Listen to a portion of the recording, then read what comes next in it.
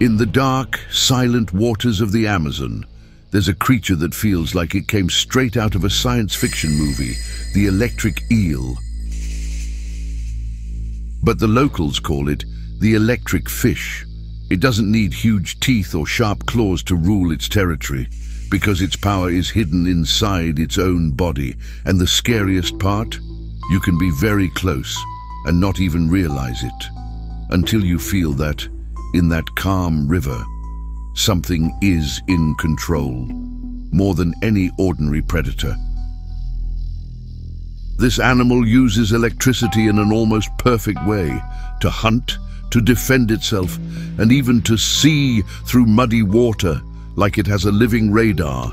In seconds it can disorient its prey and take control of the situation, leaving no chance to react.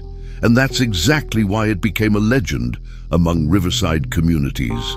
A creature that doesn't need to show itself to prove its strength. One instant is enough, and everything around it changes.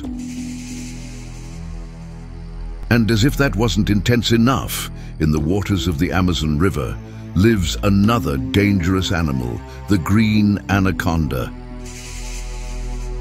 Giant, silent, and patient, it moves like a shadow and strikes with brutal force, squeezing until the prey has no way out. But here comes the final shock, when an anaconda attacks the electric fish. Unfortunately, it's killed without mercy by the fish's electric discharge. That's why the electric fish is feared in the rivers of the Amazon.